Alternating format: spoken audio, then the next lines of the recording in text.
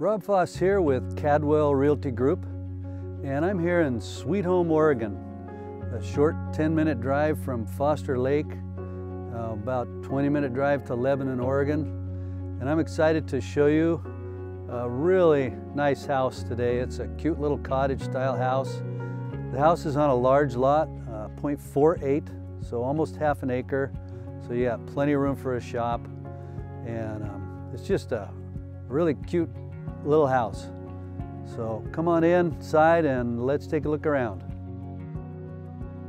So here we are in the front room. You enter into the front room, and then off to the left is a little den or an office, an entry closet, and you'll notice brand new black vinyl windows, and it's got a zonal heating unit, really efficient.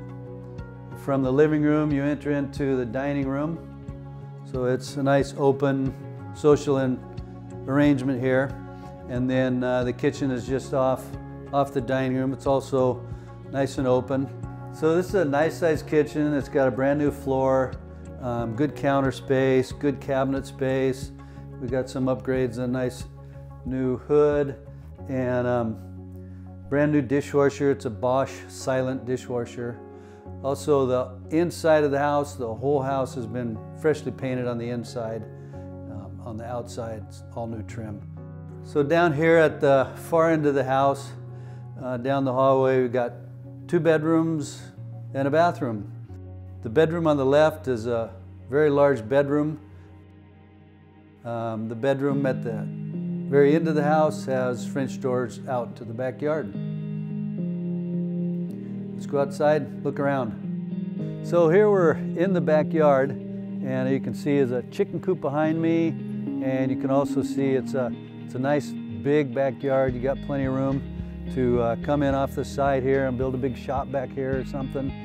And there's also a well. The house is hooked up to city water and city sewer, but there's a well here. I'm told there's a submergible pump in it. But you could use this for irrigating your garden.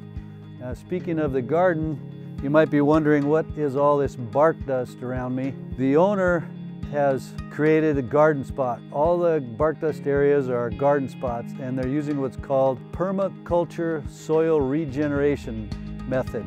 So they rototilled all the ground underneath the bark dust areas, and then laid road fabric on, a black road fabric, which gets hot, kills all the weeds, and then they lay this bark dust over it.